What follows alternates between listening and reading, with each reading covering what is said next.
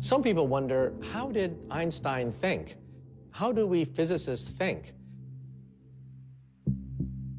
Most of it is when we're quiet, all by ourselves. We stare out the window and have blocks of equations just wandering in our head until these equations fit together, and then we get a sheet of paper and scribble. It can be very frustrating at times, scribbling equations everywhere. The old cliche of scribbling on the back of the envelope often is true because that's sometimes all you have around. He was always thinking in pictures, visualizing things. When his father gave him a compass, he would just sit up night after night watching the needle point northward. It would send chills down his spine. Einstein once said, "I want to know God's thoughts in a mathematical way." Einstein wanted an equation, perhaps no more than 1 inch long, that would encapsulate all physical laws. The beauty, the majesty, the power of the universe into a single equation. That was his life's goal.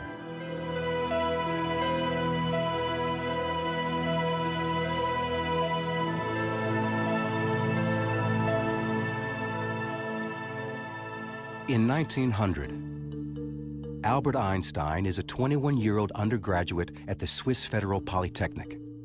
That this young man will one day be synonymous with genius was something none of his professors would have predicted.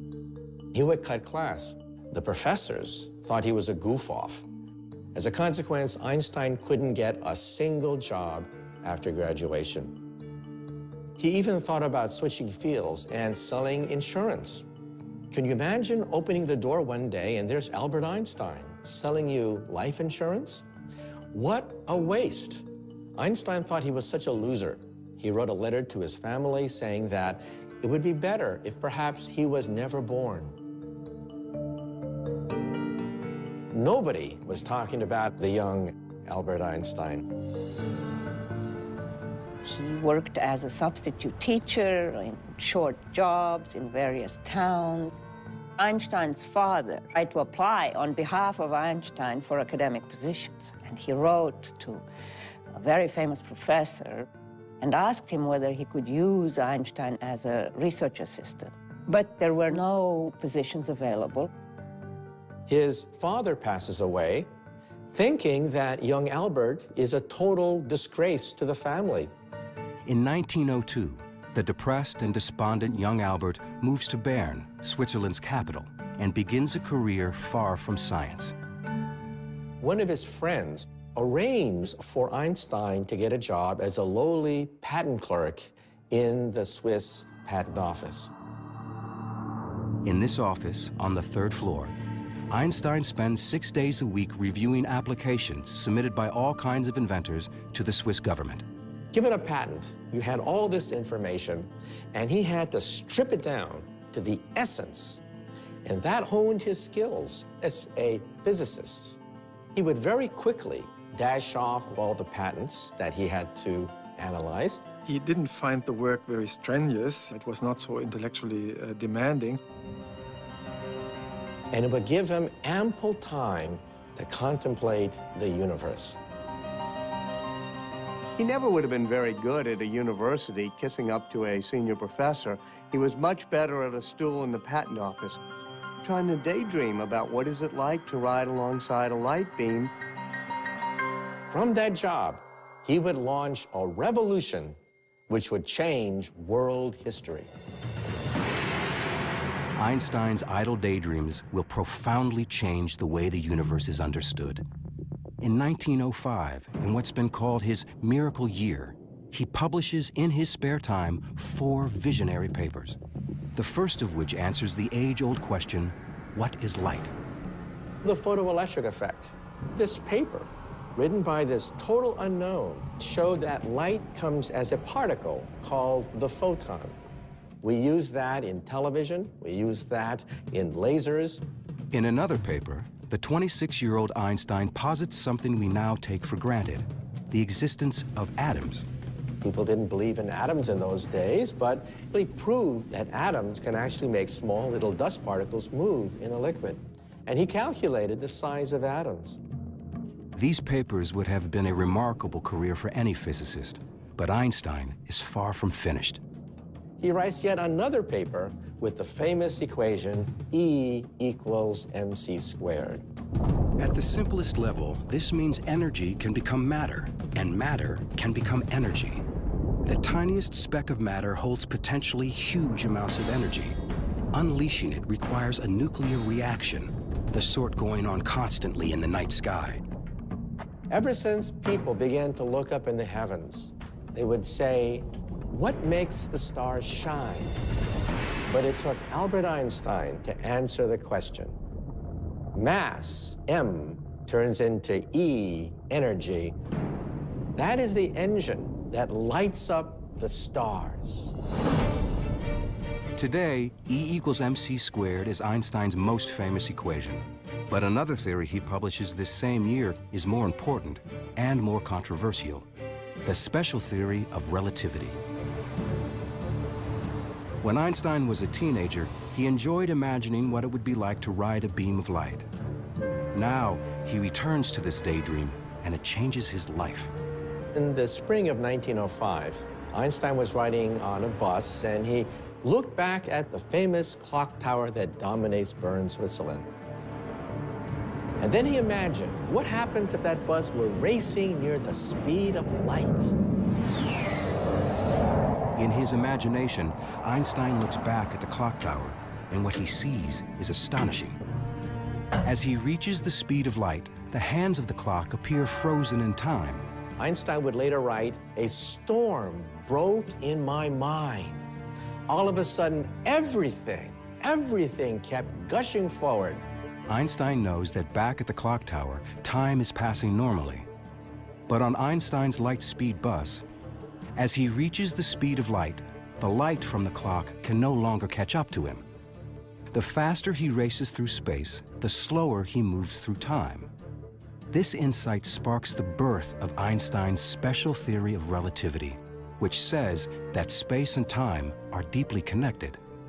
In fact, they are one and the same, a flexible fabric called space-time. Sitting alone on a city bus, Einstein believes he has glimpsed a secret of the universe. For Einstein, space was this place where stuff was, and it didn't do anything. It had stuff in it.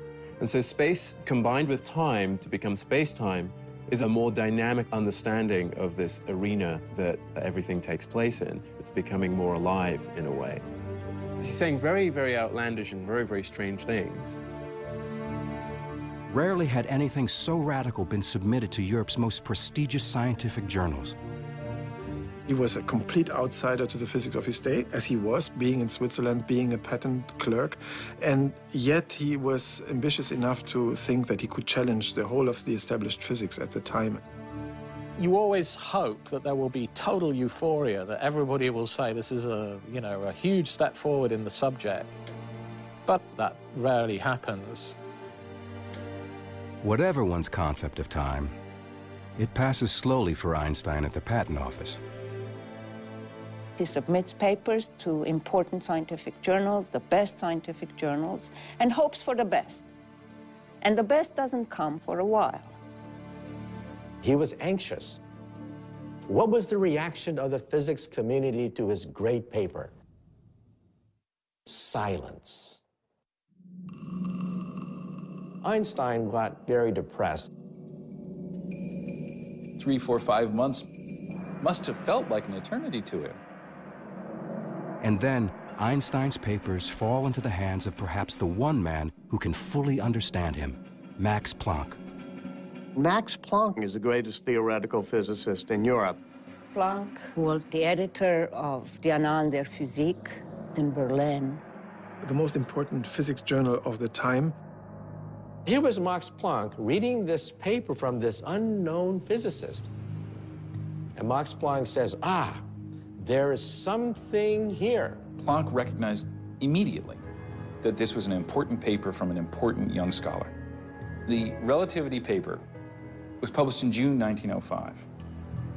That volume, number 17, is now one of the most famous publications in the history of science. At the time, Einstein wasn't even a scientist. He's still applying for jobs at colleges, high schools, always getting rejected. We call it Einstein's miracle year. It is certainly not a time that he would describe himself as a miracle year. Miracles convey a sense of something happening easily. I don't think that Planck knew that Einstein was a patent clerk of the third class. So he must have then become curious about who this unknown Albert Einstein in Bern was. This unknown Einstein is in fact the father of a 1-year-old son and husband to a quiet and serious fellow student from the Swiss Polytechnic, Mileva Maric. When he was at the Polytechnic in Zurich, he was quite a ladies' man. He would play his violin at ladies' luncheons and cocktail parties, so he knew quite a few young women in his day. But Mileva caught his eye. Mileva is the only woman in the class. Here was a physicist. He was smitten. In a temporary detour from their shared scientific passions, Albert and Mileva are married in 1903. A year later, their first son, Hans Albert, is born. The Einstein family lives in this small 2-room apartment in the Swiss capital. The rather limited circumstances in which they lived were not what he would have hoped for at this stage in his life. Mileva had always wanted to be a great physicist, but she flunks her exams at the end of her terms at the Zurich Polytech. She becomes a sounding board on all the great miracle year papers of 1905, especially the special relativity paper. She helps type it up, she helps check the math, but she ends up being a housewife. Einstein is trying to do his scientific work at the same time that he's working 6 days a week. In 1907, Einstein agrees to write a new article explaining special relativity. But when he re-examines his theory, he finds it seriously limited. It was called special relativity for a reason, and that was because it really only dealt with moving at constant speeds. In other words, Einstein's special theory of relativity only applies to a special case, an object moving in one direction at a constant speed. But Einstein wants to understand the real world, and the real world doesn't work that way. Einstein realized that his theory failed for accelerations. But in our universe, everything accelerates. On a bumpy road, jet airplanes, on a subway car, everything's accelerating. So there was a defect in special relativity. On Einstein's imaginary journey, if his speed varies at all, his theory, his notion of how objects behave in time and space, falls apart. His scientific mind wants it to apply to all cases. Einstein knows that for his theory to work, it has to account for everything in the universe. And that includes the pervasive and invisible force that holds everything together. Gravity. Gravity is everywhere. Gravity holds us to the floor. Gravity holds the sun together, the solar system together. Where was gravity in special relativity? Einstein wants to expand his special theory of relativity into a general theory of relativity, a theory that will explain not just time, but also gravity. He realizes he will be fighting more than 2 centuries of scientific thought, and his hero, Sir Isaac Newton. It's 1907, and the 28-year-old Albert Einstein is still a patent office bureaucrat. It has been 2 years since he published his special theory of relativity, and the ambitious Einstein decides to advance an even more radical interpretation of the universe, a general theory of relativity. Doing this will require him to take on his scientific hero, Sir Isaac Newton. In Einstein's time, Isaac Newton was God. Newton was the founder of modern science. This is the actual first edition of Newton's Principia Mathematica of 1687. This priceless artifacts is the very, very famous book which became the foundation of universal physics for centuries, until Einstein upset the apple cart. It has been almost 250 years since the apple fell from the legendary tree on Isaac Newton's estate, giving Newton the inspiration to formulate his law of gravity. Newton said that if an object falls, it's because there's a mysterious force called gravity pulling it down. But you know, Isaac Newton himself was not satisfied by that. Objects move because they're pushed, not pulled. Objects move because they're pushed. So what is pushing this? Newton didn't know. So Newton simply threw his hands up and said, I don't know. So I'm going to invent something called gravitational pull. And Einstein said, no, this theory can't be right. He was prepared to simply go, I really want to solve this problem. I want to really understand the whole universe. Max Planck said to him, you can work on gravity if you want to, but there are two problems. You're not going to be successful. The problem is too hard. And if you do, no one will believe you. It's an extremely difficult task. It's not clear where to begin or how to go about doing it at all. Ultimately, the thing that gives him that clue turns out to be his old faithful way of reasoning, the thought experiment. So it's what you and I would call daydreaming, but he gets to call them thought experiments because he's Einstein. He's in his office at the patent office, looking out at the window, and he imagined a man working on a roof. And he begins to wonder what would happen if one of those men were to fall off the roof. And then he had the happiest thought of his life, the inspiration of the ages. He had a vision. The man will not actually be feeling his own weight. He would be weightless. And then he imagined, if you're in an elevator and somebody cuts the cord, what happens to you? You fall. But the elevator falls at the same rate you do, so you are weightless inside the elevator. So then Einstein got it. It's as though gravity's been switched off. What's really going on? There is no such thing as gravitational pull. The Earth has curved the space around me, and space is pushing me into this chair. Space itself can be curved. That's crazy sounding. Space is adjustable. It's actually malleable. Space and time are malleable. It's this flexible thing that can be twisted. You bring an object into space, and it distorts the space around it. Why does the Earth go around the sun?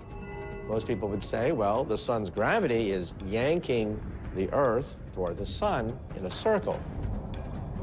Wrong. The Earth is going around the sun because the sun has warped the space around the Earth, and space is pushing the Earth toward the sun.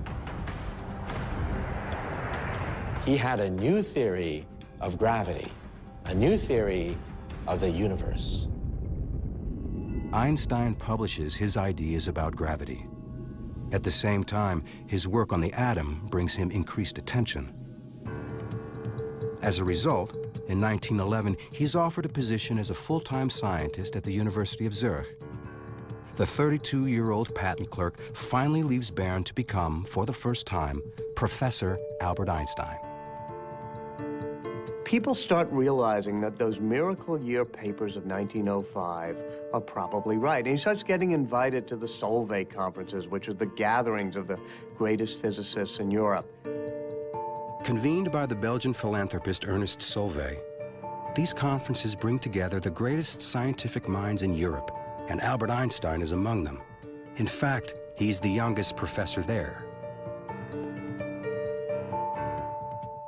He made an impression. He was friendly, he was funny, and he was smart, really smart, and people saw that.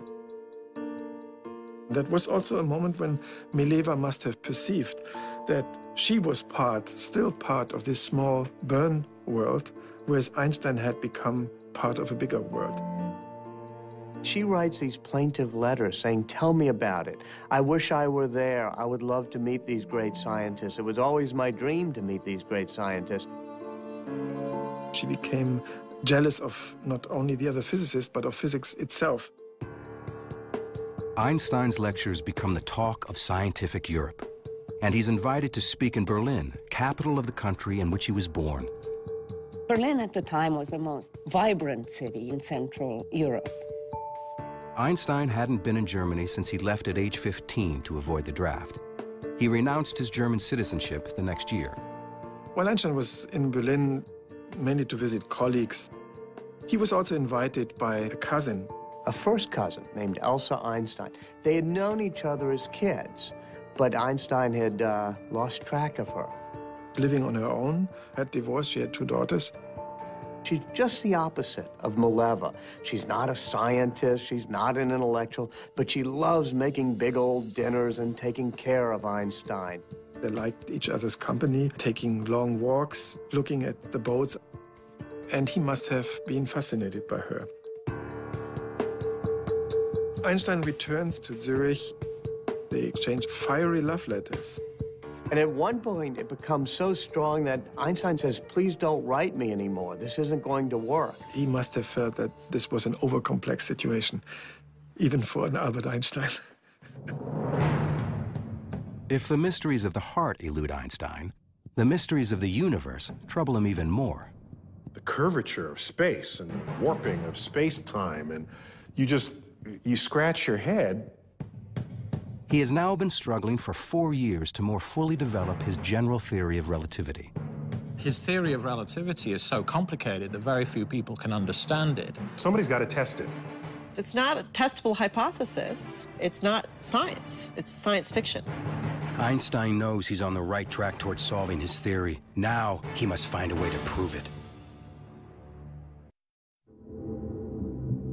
It's 1911. For 4 frustrating years, Einstein has struggled to perfect his general theory of relativity. His theory won't be accepted until he can demonstrate this radical concept. Suddenly, he is struck by an idea. If he can shine a beam of light through an area where space is curved, then according to his theory, the beam of light will actually appear to bend. Light only knows straight lines. What's bent is space. What could have enough gravity to bend light so much? Well, what about the sun? 300,000 times more massive than the Earth, the sun is the perfect object for Einstein's experiment. But how can anyone shine a beam of light around the sun? He says light from a distant star, as it passes right next to the sun, and the sun's gravitational field will be bent. Because space is bent around the sun. But even if Einstein is right, he'll never be able to see it happen because the sun is just too bright. Except, when is the sun covered so that we can see what's around it without being blinded by the light? That only occurs during a total solar eclipse. Here's the sun, and it's blocked by the moon, and suddenly all the stars come out. He figured if you have the sun here, and there's stars way back here, and the light's coming in toward you, it will bend slightly.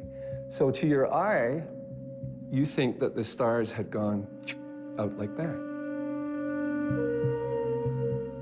Light going around the sun. That's something that even his mother could understand.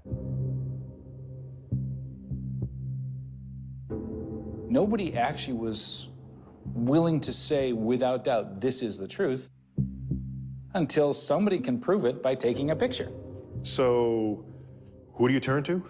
You turn to the astronomers, the astrophysicists. Our laboratory is the entire universe. By 1912, Einstein believes he is finally on the verge of proving his long percolating and provocative theory. He publishes this revolutionary prediction and puts the call out to the astronomy world. Go out and measure. He said, go to an eclipse and do this observation. Nothing happened. He actually wrote to well-known astronomers trying to interest them in doing a test, and was a little discouraged, I think, because he discovered, as people often do, that astronomers are busy people with many things to do and don't necessarily drop everything at the drop of a hat, even for Einstein. It's a frustrating and bitter setback for Einstein. But then, at the Berlin Observatory, a young assistant answers the call. He's an impassioned and brazen young man who's willing to go, quite literally, to the ends of the earth for Einstein. His name is Erwin Finley Freundlich. Freundlich was in his early 20s. He wanted to make a name for himself. He got a sense that here is my chance. This is new stuff, it's important stuff, and I could be part of it. I've seen the letter that goes in the other direction from Einstein to Freundlich, and it's all filled with this excitement. You astronomers can do great help to me by finding proof of the relativity theory. And that's Einstein, the human being, who is trying to get somebody to do things for him because he needs him. He finds out from Freundlich that he's getting married to his girlfriend, Katja. And they're going to honeymoon in the Alps. So Einstein says, come to Zurich and let's meet. Freundlich is on his honeymoon with his bride, and he goes to meet Einstein. He's looking for him out the window, and there he is. There's Einstein. He can recognize him because he's wearing this straw hat, and he's standing out like a sore thumb. And this is the famous Einstein that he's corresponding with this prediction and this great opportunity. And he's going to get to meet him. So he gets off the train and he shakes his hand and they're all animated. And before they can talk, they whisk the couple off the train and they go to Frauenfeld nearby. It's a suburb. To their surprise, the newlyweds are spending their honeymoon in an auditorium, listening to Einstein speak. And in the middle of the lecture, Einstein says, we need this eclipse test, and the man who's going to decide is sitting in the audience. His name's Erwin Freundlich, and there he is, and everyone looks, and Freundlich has to stand up and be recognized. And so Freundlich was thrilled, you know, this recognition at this great meeting. On the way back to Zurich, Einstein engages Freundlich in an intense discussion about gravitation while the new fiancée, Katja, just looks at the scenery. They start hatching up that plan of going to a total solar eclipse. The problem with the total solar eclipse, of course, is that it's only visible over a small area of the Earth because the shadow of the moon is actually only a few miles wide. They get these tables and they realize that the next total solar eclipse will occur in the Crimea, which is in Russian territory, on the 21st of August, 1914. Freundlich goes to his boss, says, look, let's go to Russia. I'm collaborating with Einstein. Will you put the money up? And he says, no way. He just refuses. Einstein is absolutely furious. Reaching beyond the European scientific establishment, Freundlich writes to the director of the Lick Observatory near San Jose, California, a rugged outpost of American astronomy. It was a community living on the mountain. They all had their families, their wives were there, their kids were there. They were depending on each other for survival. For many years, it had the largest refracting telescope in the world. But most importantly, it has William Wallace Campbell, a pioneer of eclipse photography. In the 19th century, eclipses used to be attended by astronomers who just did visual observations. I saw this, I saw that. They would draw diagrams, and if people disagreed, it was one guy's word over another. Photography meant you can actually capture what was happening and do precise measurements. Campbell pioneered that technique in the early 20th century. Freundlich writes a personal letter to Campbell. He says, there's going to be an eclipse in 1914. Why don't you come to Russia and let's do this? So there's this wonderful correspondence between Campbell and Freundlich, the senior doyen of California astronomy and this little pipsqueak of an assistant in Berlin who's doing this against the will of his boss. They will be the first to either confirm or to discredit Einstein's new theory of gravity. This was an important observation. Campbell had a fever in him. He saw fantastic opportunities for Lick Observatory and for America. And he says, I'm going to get this sucker. This is a tough problem, and I'm going to be the one to crack it. Meanwhile, opportunity is knocking on Einstein's door. His original mentor, Max Planck, is asked by the King of Germany, Kaiser Wilhelm II, to recruit the best scientists for a new institution in Berlin. Planck recommends the young man he considers his own discovery, Albert Einstein. And they said, if we bring Einstein here, people will look at this and say, Berlin is where the action is. It's worth whatever it takes to get him here.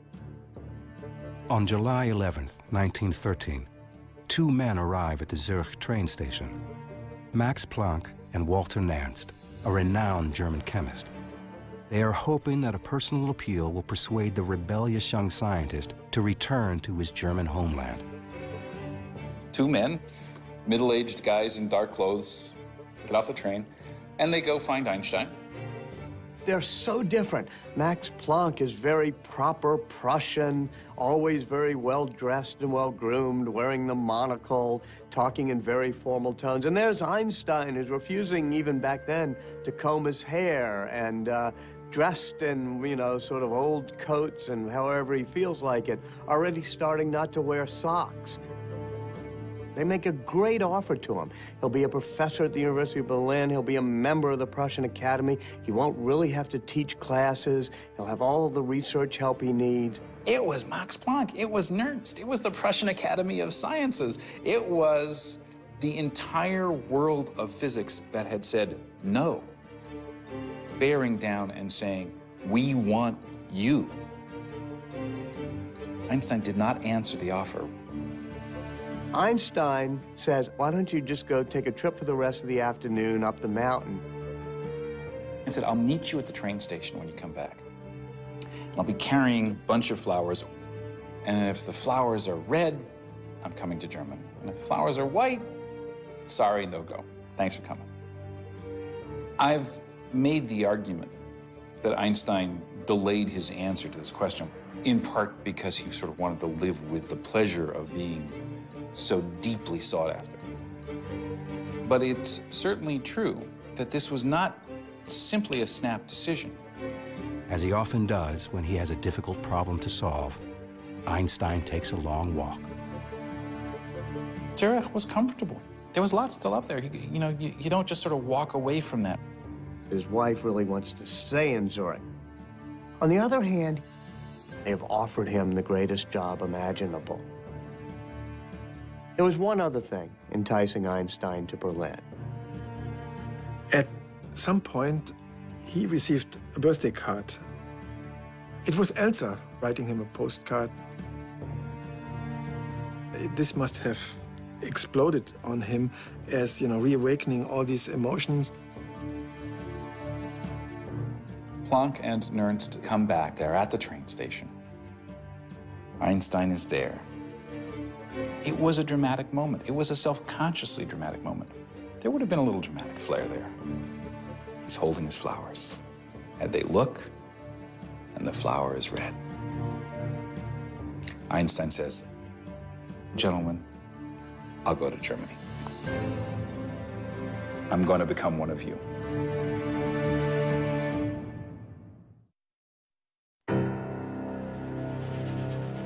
By April 1914, Einstein's world is looking brighter.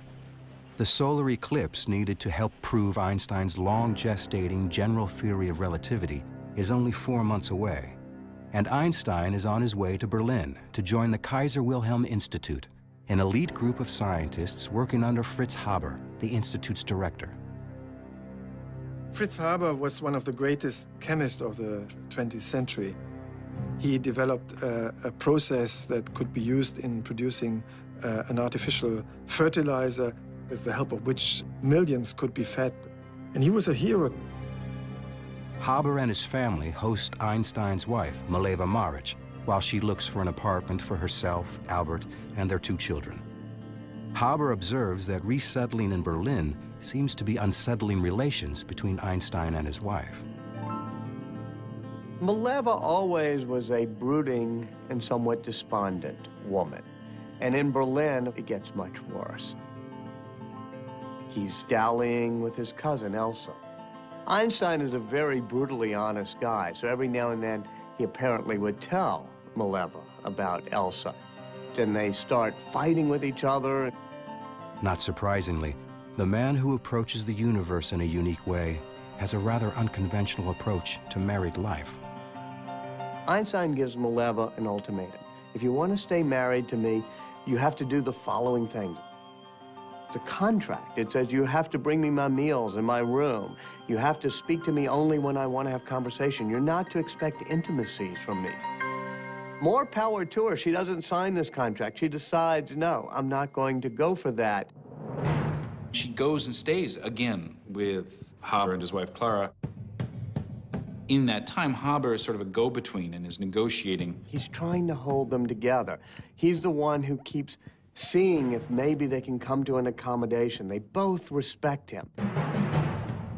But Haber's best efforts to save the Einsteins' marriage are a failure. The decision to split is finally irrevocable, and Einstein says it's not going to happen. Lacking enough money to support two households, Einstein makes Mileva a brazenly self-confident proposition. He offers her a deal. He says to her, one of these days, one of my papers will win the Nobel Prize. If you give me a divorce, I'll give you the money. Now, this is an amazing sum of money. She could end up very wealthy, and she could move back to Zurich with the kids. He is sure he's going to get a Nobel Prize. Mileva's not quite sure. She's a scientist. She calculates the odds. She consults with Fritz Haber. She decides to take the bet. Mileva takes the two young boys, and Einstein accompanies her, along with Fritz Haber. Einstein has to go to the train station, say goodbye to his boys. And he starts crying. Haber's never seen him cry before. This was a really quite devastating moment for him, and Haber was the man he was with, sort of holding him up through this moment. Einstein has staked his children's future on winning the Nobel Prize, by no means a sure bet. He is dependent on Erwin Freundlich and William Campbell to bring him photos of the total solar eclipse so he can see how the stars seem to move. Shortly before saying goodbye to Mileva and the boys, Einstein has another farewell at the Berlin train station. There is Freundlich with his two buddies about to leave Berlin. Einstein is there. He's very, very anxious. Freundlich and two of his colleagues are lugging 4 astronomical cameras and cumbersome equipment on a long and treacherous journey. They're going to take a train and go all the way to the Crimea in Russian territory. Freundlich and Campbell hope to maximize their chances of good weather and good eclipse photographs by camping in different sites. Freundlich's party sets up in southeastern Crimea. Campbell locates near Kiev. They are both determined, despite the frightening and spreading rumors of a world war. Then the worst happens. On June 28, 1914, the Archduke Franz Ferdinand of Austria is assassinated. The German Kaiser declares war on Russia, and Einstein's eclipse expeditions are suddenly in jeopardy. Einstein is really worried. Einstein has no way to warn them. Didn't know what was going to happen. And then, deep in the Crimean forest, the war comes to Freundlich's camp. Freundlich suddenly he sees some uniformed Russian officers coming to his camp and asking him for his papers. Heart starts going beep, beep, beep. Russians come over to see what they're doing and realize these are Germans with a telescope. And they start tearing down his equipment. Get off my equipment. I have to observe an eclipse. These are our possessions now. Your country declared war on us. You have nothing to say. They arrest them immediately. There's no questions asked, and they are considered spies. Herr Freundlich, you are now a prisoner of war. What? Campbell, an American, is neutral. And the Russians allowed them to continue to observe the eclipse. They had come all this way, spent all this money, survived the fact that war broke out, and clouds ruined their plans. Total failure. Not only does Campbell fail to get his photograph, but he is forced to abandon his state-of-the-art equipment.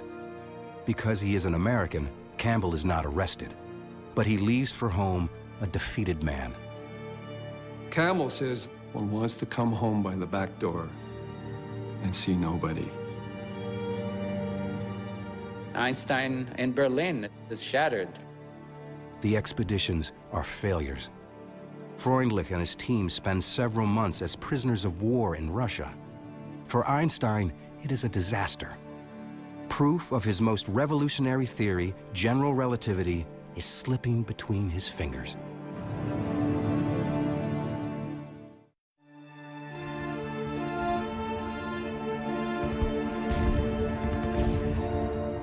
The outbreak of World War I leaves Einstein's Russian eclipse expedition in shambles and threatens to further obscure the long-sought proof of the relativity theory on which Einstein has labored for years.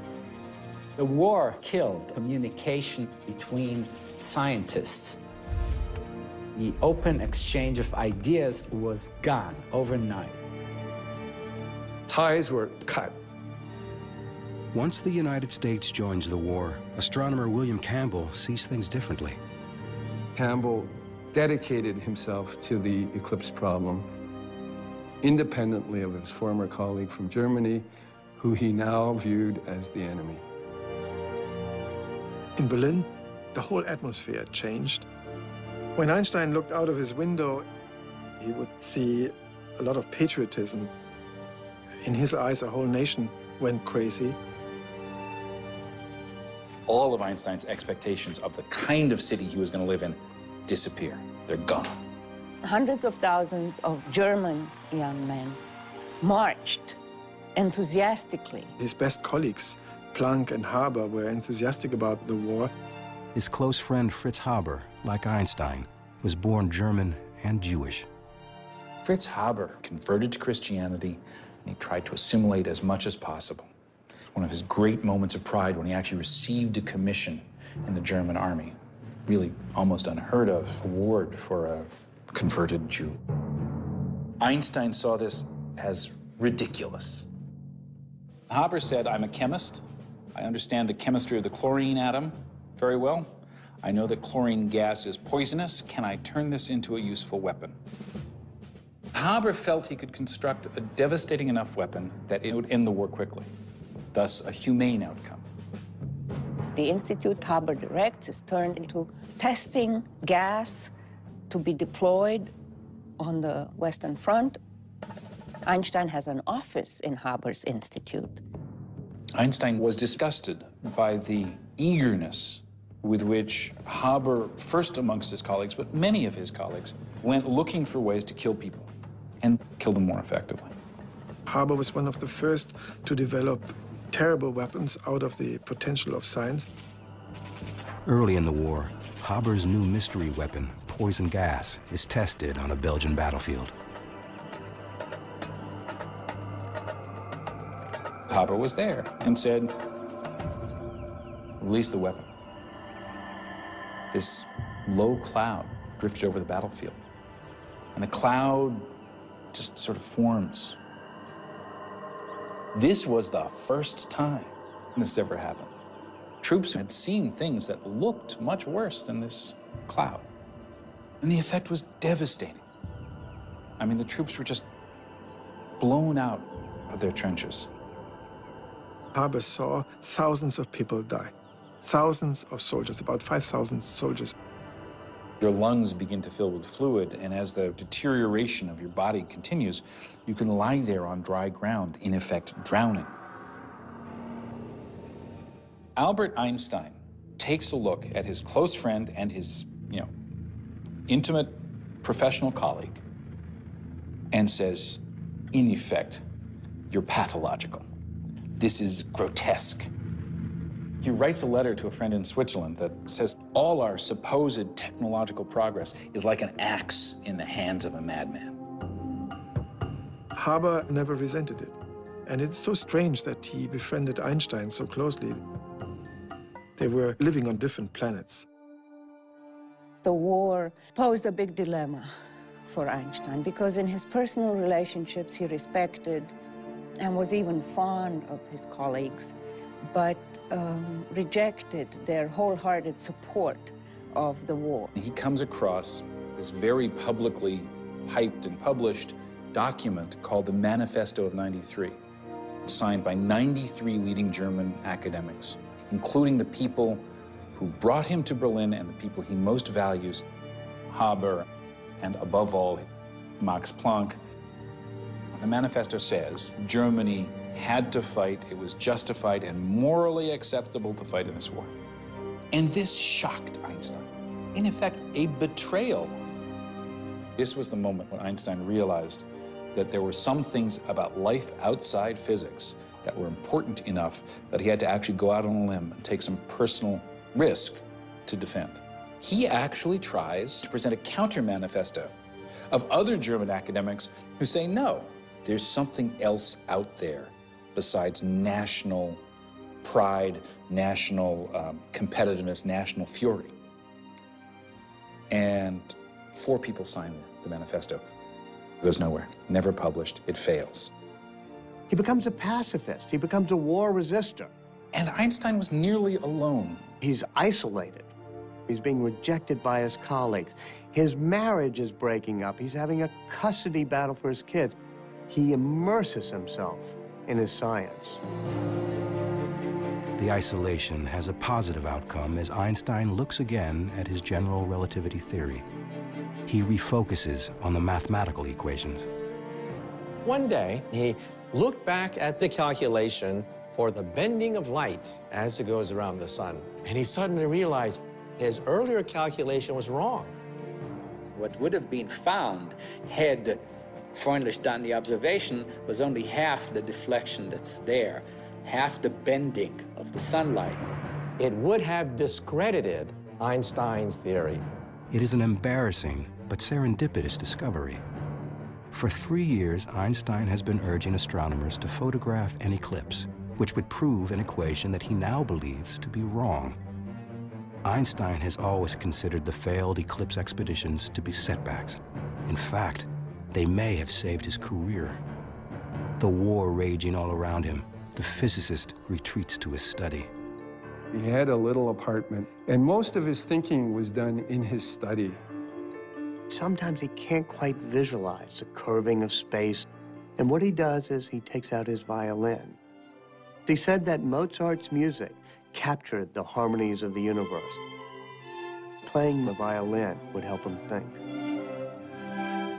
Einstein had this prodigious ability to sit and think. It was called Sitzfleisch. People who knew him said he had this remarkable Sitzfleisch where he can concentrate on a problem for hours, for days, even years. In his office are lots of mathematical manuscripts with equations all over. And he's sitting there thinking, walking around, standing deep in thought. He's doing pure mathematics in his mind. Science is done by the seat of your pants. We have leaps of logic. We have years of wandering in the wilderness. We have frustration. We have pulling our hairs out. That is really the power of genius, the force of will to make all the mistakes necessary to get the right answer. There was never a moment of, oh no, I'm not going to have a theory. That, because of his ego, I don't think it ever occurred to him that he's not going to have a theory. What matters is you keep your eye on the prize.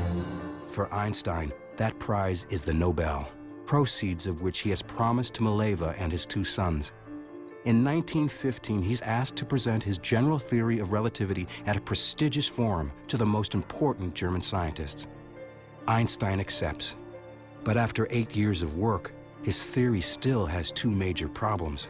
It's completely unproven, and the math appears to be flawed.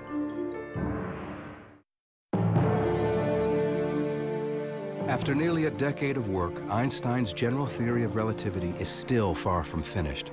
His math is wrong, and without the correct calculation, his theory can't be proven. And now he's scheduled to deliver a paper to the most prestigious scientific gathering in Germany.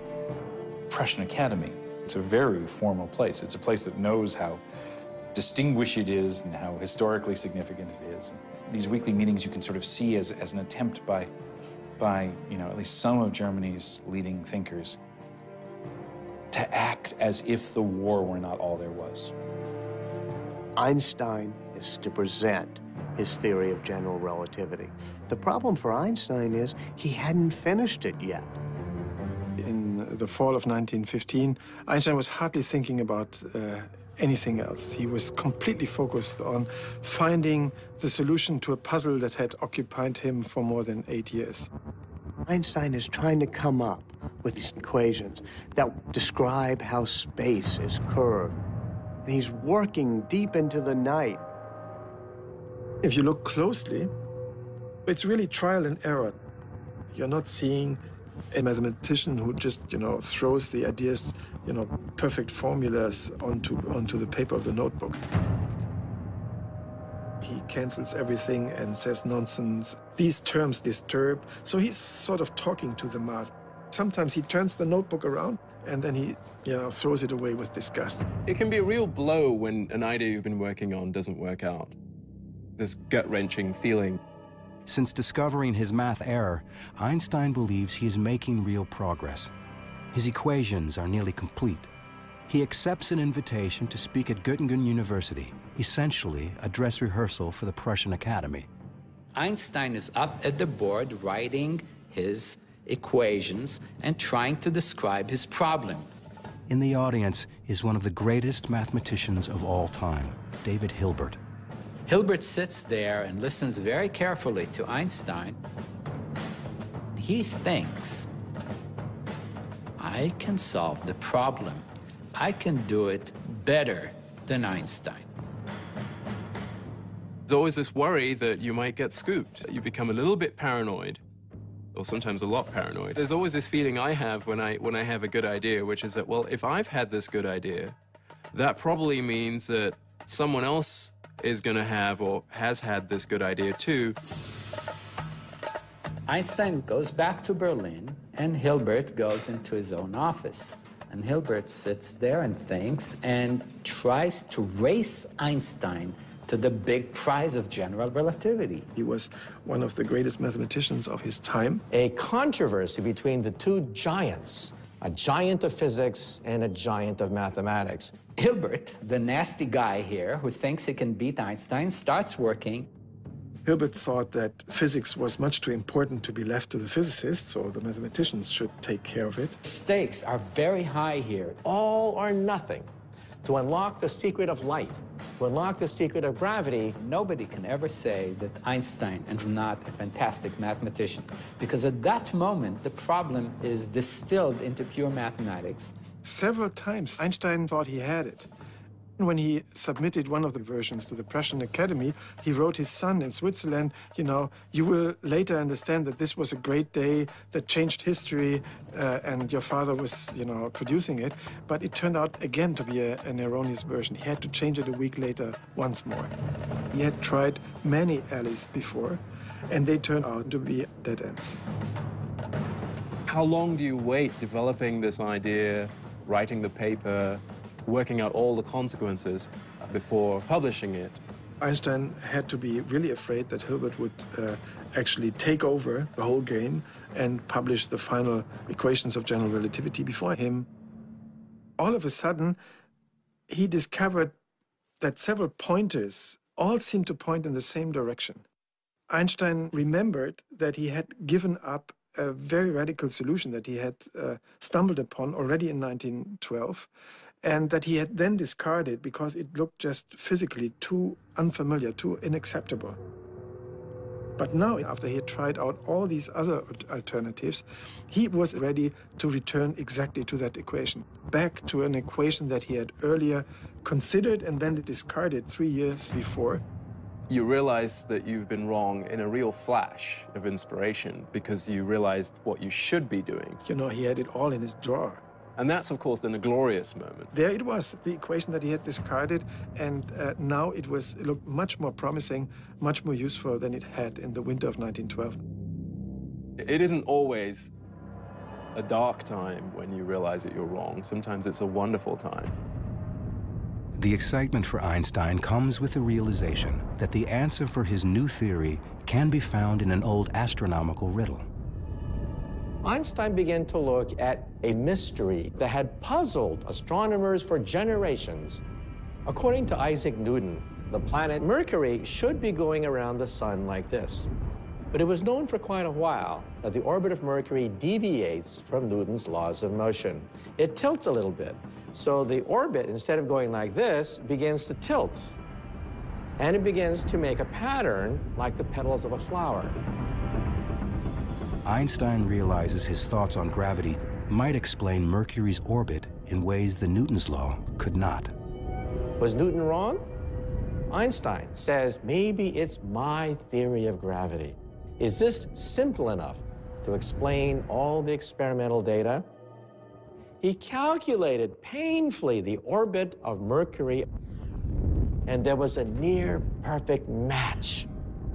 His equations on a notepad matched the motion of heavenly bodies in outer space.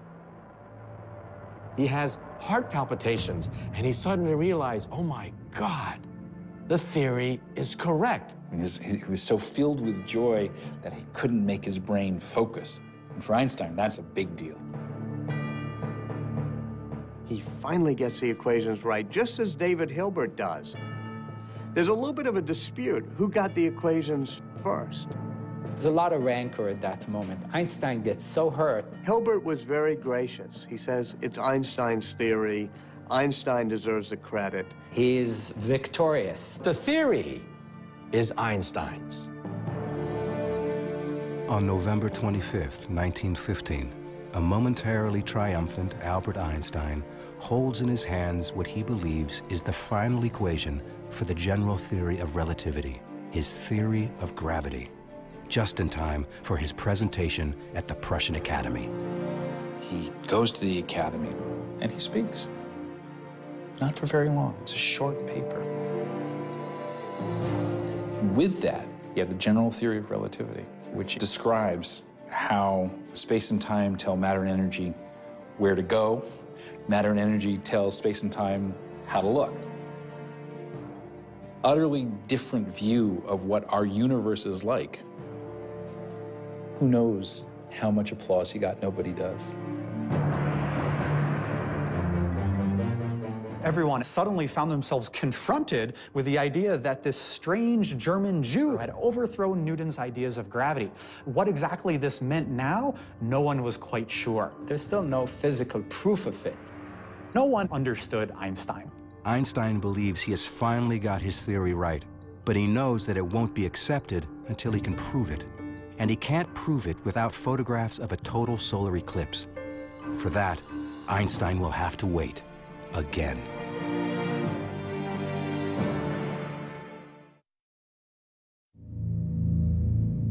Einstein publishes his completed general theory of relativity in 1916 with the corrected mathematical equation. But there is still much work to be done. He needs photographs of a rare solar eclipse to prove the theory's accuracy.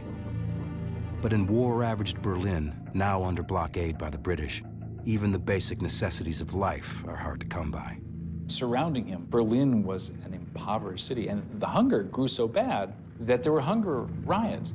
In the middle of a harsh winter, Einstein's intense productivity comes to a sudden halt.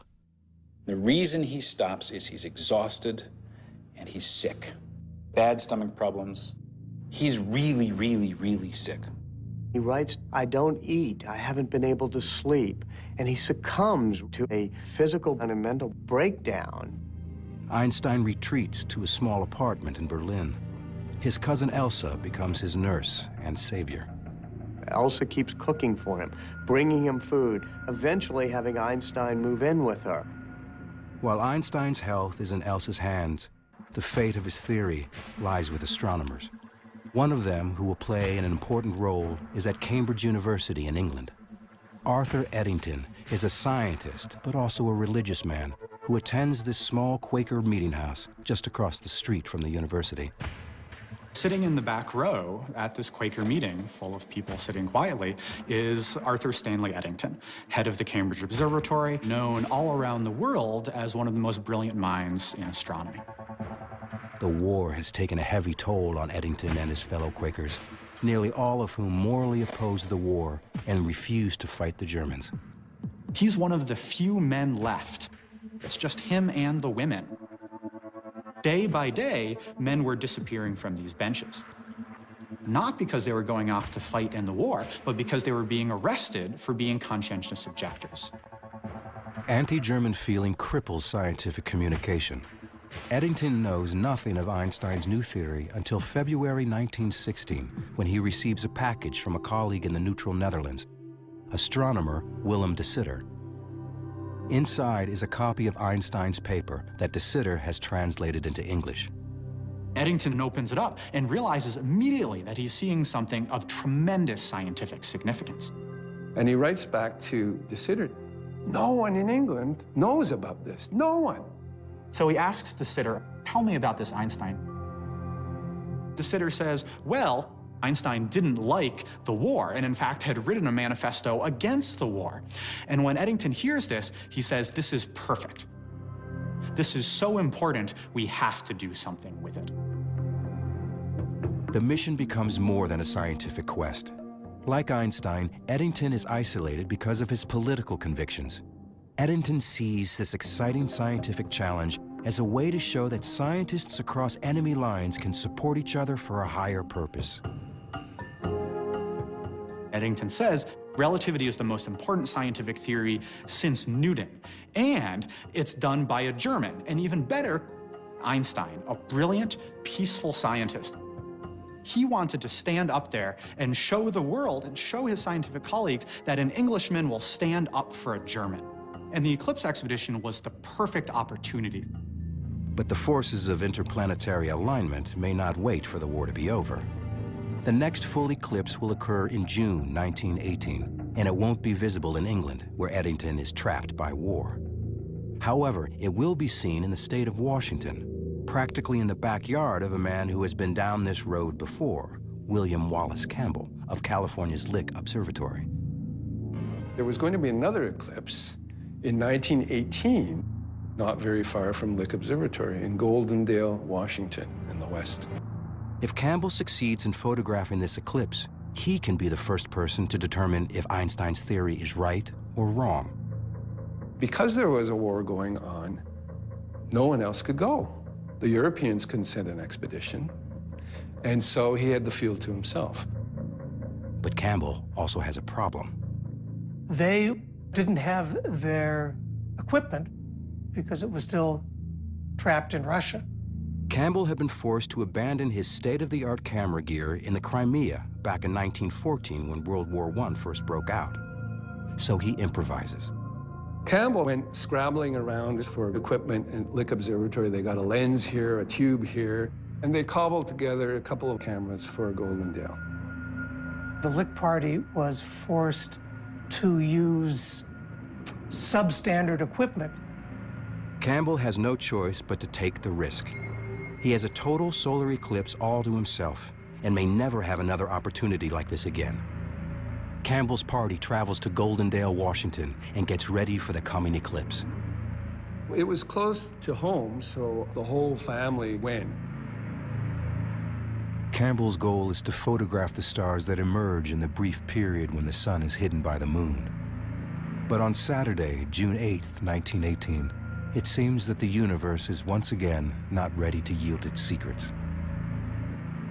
Clouds moved in, and it looked like he wouldn't even get observations, and Russia would be repeated, which he hated.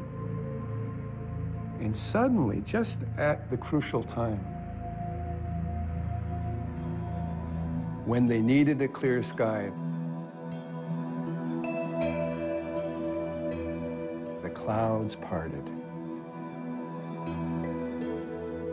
Campbell begins taking photographs of the spectacle. It starts when the moon first comes in contact with the sun and then starts to move over the face of the sun.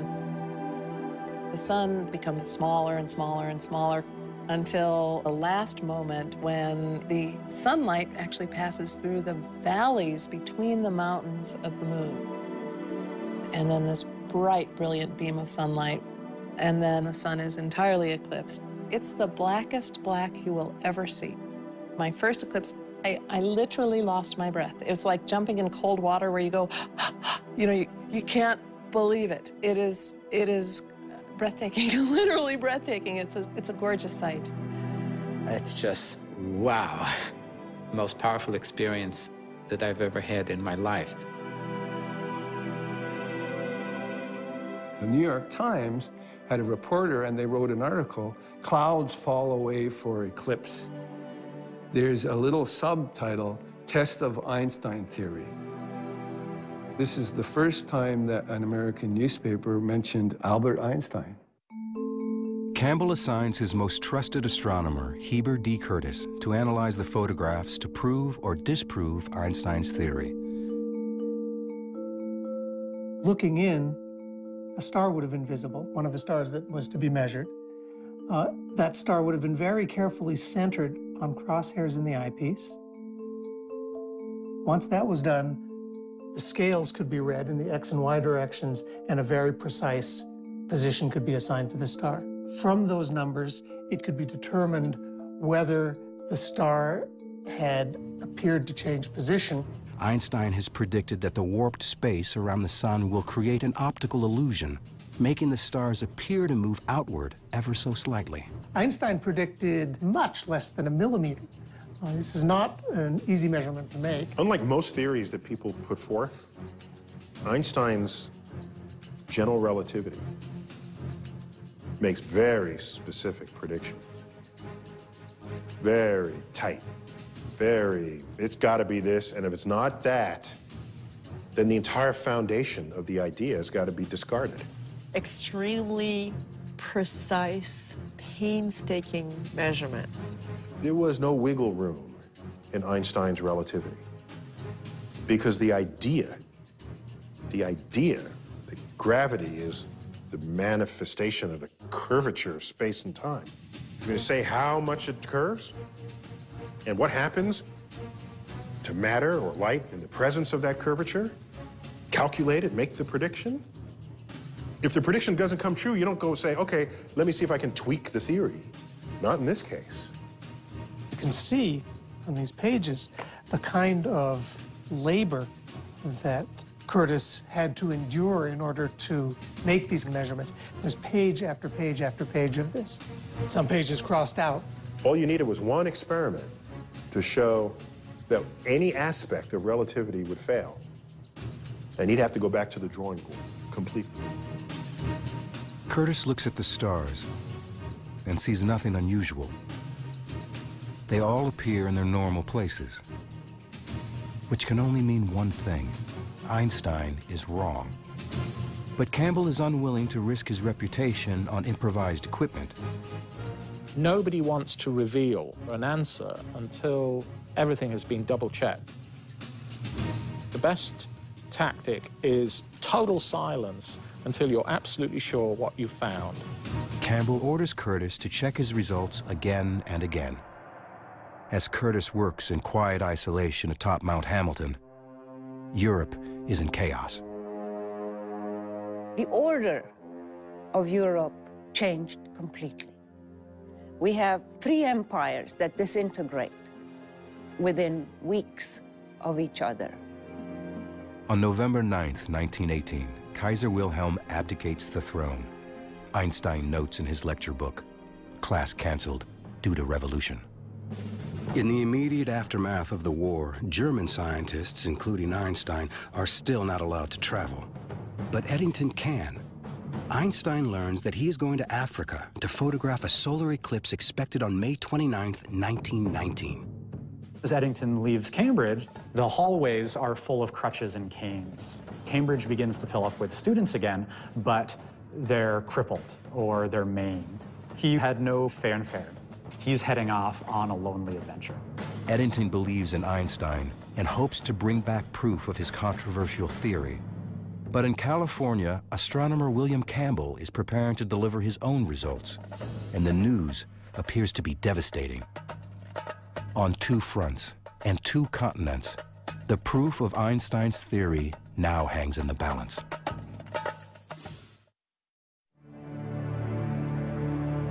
It's February 1919. Atop Mount Hamilton in California, William Wallace Campbell is examining and re-examining photographic plates which appear to indicate that Einstein's general theory of relativity, his theory of gravity, is wrong. But Campbell has competition from British astronomer Arthur Eddington, who is on his way to photograph an eclipse in Africa. Eddington leaves Britain and heads south. He's in his late 30s. Travel in those days was not comfortable. This is the tropics, the height of summer. It must have been a very unpleasant place to be. In May of 1919, after 10 weeks at sea, Eddington and his assistant arrive on the shores of Principe, a small island off the coast of West Africa. Malaria is a big problem. There are poisonous snakes. He has to hack his way through the jungle. They spend a month building a telescope in the middle of the jungle. The day of the eclipse, rain is coming rolling down. He's crushed. Phenomenal disappointment. But then suddenly, amazingly, a gap in the clouds. He sees a black moon. They have to begin taking photographs right then. They just start the device. The mirror begins to rotate, and then you put a photographic plate in the end of the telescope. It holds the film, and that plate has to be held with the telescope. Everything has to be aligned correctly. Take it out. Take out a new photographic plate. Put it in. Take it out. Put a new photographic plate in. And you try to get as many as you can. Tremendous race, but let's keep calm. Let's maintain composure. There's a great tendency to leave the lens cap on, to get the exposure incorrect, to make a fundamental error that would then ruin your career. Time is ticking away, the precious seconds. He doesn't really care about the sky going dark. He's looking for the star that's right there by the sun, grazing the sun. He's so busy working the telescope and switching out the photographic plates that, as he says it, he just had to do it in faith. He basically had to trust that something was going to appear on his plates. Like Campbell before him, Eddington is in for a crushing disappointment. He quickly discovered that most of his plates were worthless. The clouds have obscured nearly all the stars on every single photograph. But the very last few plates had just a few stars, which gave him some encouragement that he was going to be able to salvage something. You can imagine Eddington in this remote island, sitting down with a micrometer, a measuring machine, and looking, you know, this distinguished theorist looking at these plates. His discipline is phenomenal. Now, to make these measurements, it's difficult. We're sitting here under this thick layer of atmosphere. Light comes from the distant reaches of the universe, and then it gets like jiggled and wiggled and smeared as it gets through the atmosphere. And by the time you're looking at starlight, which should be a pristine point of light, it's this smudge. It's a smudge. It would quickly become apparent that it was going to be a much, much more difficult job. They're doing these precise measurements in the middle of the jungle. He can't wait to get back to Britain. Of course, it's going to take him months to get back. Einstein was waiting very anxiously. He was getting a lot of letters from friends and colleagues asking if any news was afoot.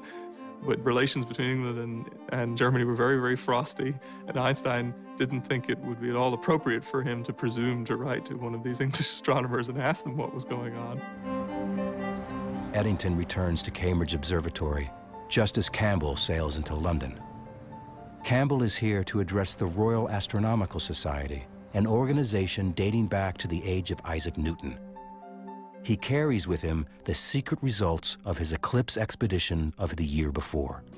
Campbell is the first to speak, and he was nervous because there were a lot of emotions flying about this test and a lot of reputations at stake. The anxiety must have been enormous because he's in front of all of his colleagues. There is that one moment, the one moment that you stand before your peers. I don't think you ever really feel ready. Butterflies. And then finally, Campbell announces his results. He said Einstein is wrong, and Lick Observatory says Einstein is wrong. But the session takes a dramatic turn with the reading of a cable from Eddington. His preliminary findings show just the opposite. The British were going to say that Einstein's right. Eddington still had more calculations to do, and it wouldn't be ready for a couple of months. But here we have this special meeting of the Royal Astronomical Society. Everyone's watching. Campbell says Einstein's wrong. The British say, we don't know yet, but it looks like he might be right. I mean, just delivered a death blow to Einstein. Campbell started to really get nervous, sitting in that room. Campbell sends an urgent message to his colleagues back in America, who were about to release their negative report on the eclipse photos. It was an historic cable of 5 words. Delay publishing Einstein results. Campbell. 4 months later, on November 6, 1919, Eddington travels from Cambridge to London to address the Royal Astronomical Society. He has finalized his photographic findings on Einstein's theory. People come down from all over England to see what's going to happen. Everybody is shoving their way in there so they can see what the results are going to be. The portrait of Newton overlooking the whole ceremony. Had Newton been able to look down on this meeting, I think he would have been absolutely fascinated. Eddington begins the meeting by pointing to the portrait of the founder of the Royal Society and saying, "Forgive us, Sir Isaac Newton, your universe has been overturned." The eclipse was partially obscured by clouds, but a few photographs of value were obtained. The secretary of the society records Eddington's results. The measurements of the plates have led to the conclusion that the deflection of 1 second .75 at the sun's limb, predicted by Einstein's general theory of relativity, is verified by the eclipse observations. The public interest that gets generated by this is tremendous. Outside of the scientific community, no one had even heard of Albert Einstein, let alone his bizarre theories. Now the public learns that everything they believe about the universe is wrong. The Times of London says, in effect, there is a whole new theory of the world. Ideas we've known for hundreds of years are wrong, and this man, this German scientist, Albert Einstein, has given us a new truth. The New York Times has one of the greatest headlines. Men of science more or less agog over eclipse observations. Einstein theory triumphs. And it is then that the German press also picks up on these events. There's a Berlin magazine that shows him, sort of this romantic face with a already fairly, dramatic hair, and this faraway look in his eyes. And the caption to the cover of this magazine says, a new figure in world history. Although few people really understand Einstein's ideas, soon everyone knows his name. Beers are named after him. Mothers named some of their children after him. Einstein himself never realized that his obscure theory of gravity would excite the public imagination. He says things are crazy here with the press. They all want an article, they want a lecture, they want photographs. It is all a craziness. This is, one of the first great ages of photography. So there are pictures of Einstein. There are undersea cables. People can carry news all over the world. There are newsreels. You can see the man moving and talking. Without such freedom, there would have been no Shakespeare, no Goethe, no Newton, no Faraday, no Pasteur, and no Lister. But despite the public adulation, scientists still have their doubts about his theory. People are making a mistake. They're mistaking Einstein's fame for acceptance of his theory. They're equating the two, and that's very far from what happened. A backlash set in. In the New York Times, you can see that they were constantly questioning, who is this famous scientist? Most British people and most Americans, most people from the Allied powers were very hostile to Germany after the war. They were not at all interested in reconciliation.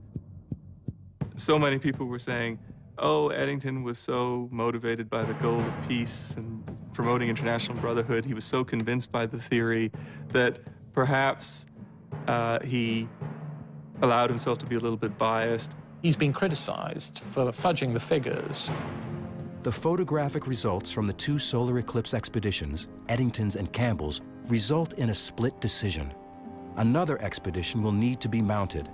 Both Einstein, who has been trying to prove his theory since he first proposed it in 1907, and Campbell, who has been working on the problem since 1911, have tremendous personal stakes in the results. Now it was a matter of not just science, it was a matter of international reputation, it was a matter of personal reputation. This was personal. Campbell checks the charts and sees that the next best eclipse to photograph will be in Australia in 1922, more than 2 years from now. And it turns out, he will not be the only one to take up the challenge.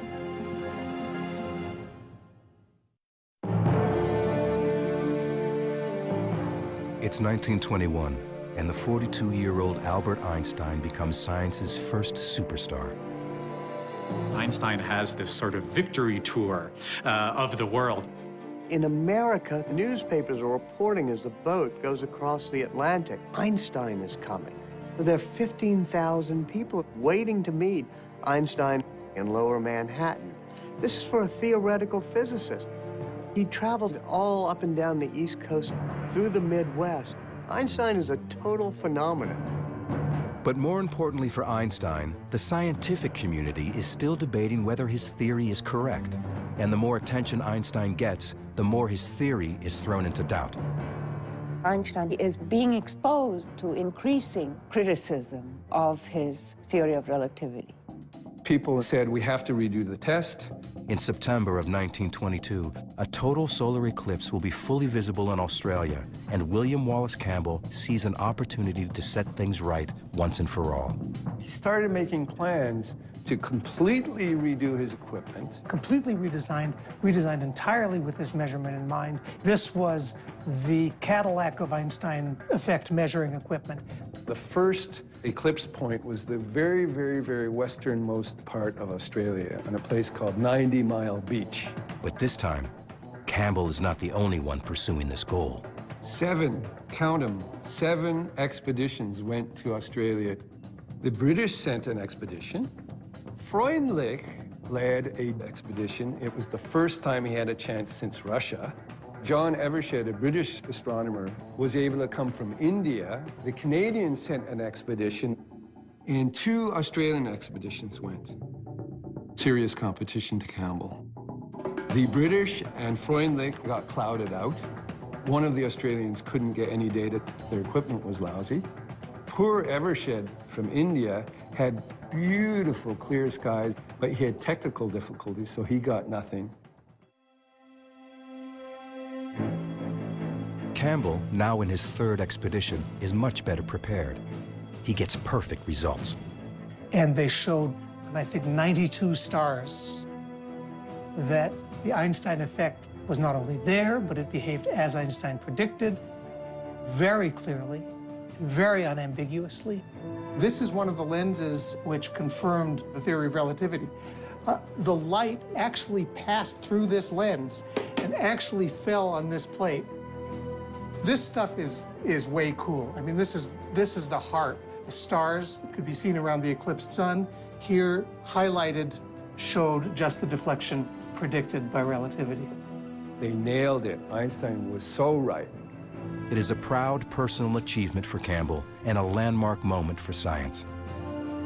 The Lick Party finally succeeds, gets extraordinarily good results, and resoundingly corroborates Eddington's 1919 measurements.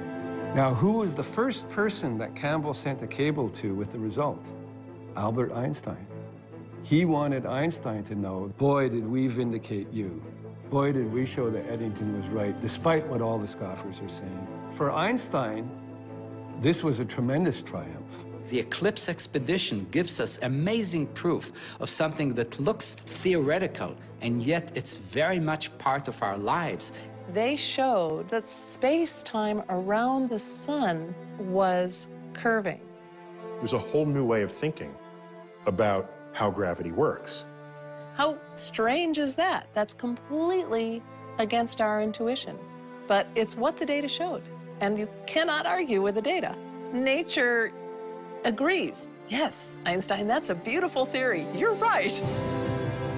Finally, 15 years after he first proposed his radical general theory of relativity, upending more than 2 centuries of scientific thought, Einstein is victorious and vindicated. Almost. The Nobel Committee rejected him in 1919 and in 1920 and in 1921 because no one accepted the theory of relativity.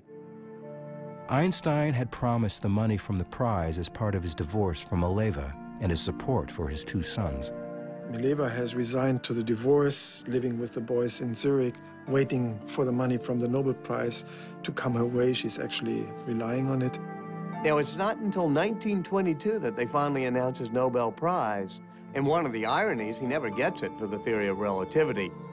Instead, Einstein receives it for the first of his Miracle Year papers, which describes the photoelectric effect.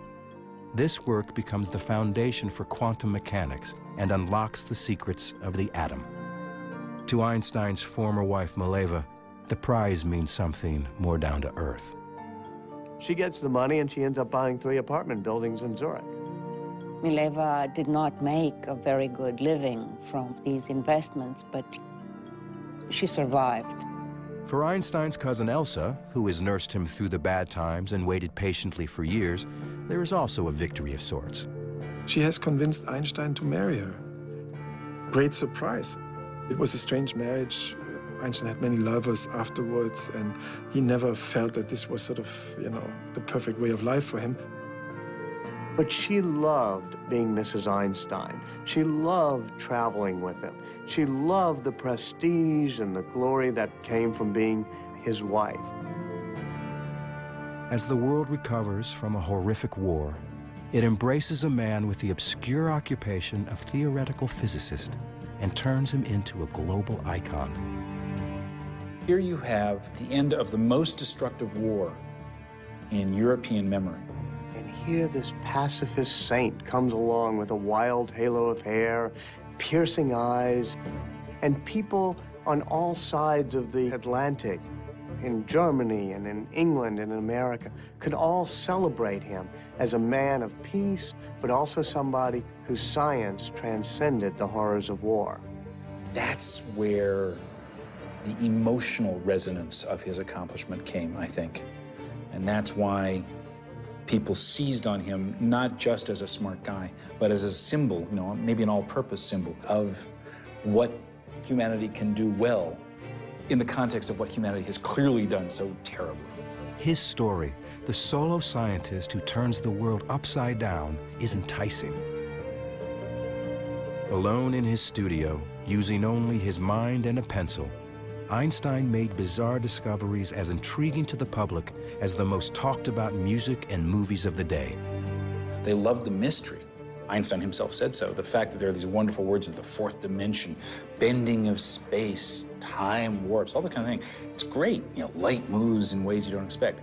These are kind of romantic ideas. These are, mind-bending ideas, and people picked up on them in all kinds of ways. And it had this cool quality to it. He could see in ways that no one else could. He put together elements of the universe that others had not imagined would fit together.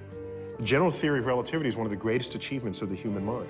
If you think about it, the entire modern age, the age of laser beams, telecommunications, satellites, that age was opened up by the work of Albert Einstein. For example, black holes and neutron stars and the Big Bang itself. You cannot describe them adequately without Einstein's theory of general relativity. It is beautiful and simple and profound. And all the best theories of the universe are just that. Einstein dies in 1955 at the age of 76. But more than a half a century later, the man and his theories continue to capture the popular imagination and to inspire. Here was a man, because of the power of his intellect, the sheer power of his mind, was able to rise above poverty, rise above war and strife, to become one of the great figures in all of human history. And that was an inspiration, because you don't have to be born handsome. You don't have to be born with muscles. You don't have to be born that way. You can achieve it by the sheer power of intellect. And for me, that's always been a shining beacon.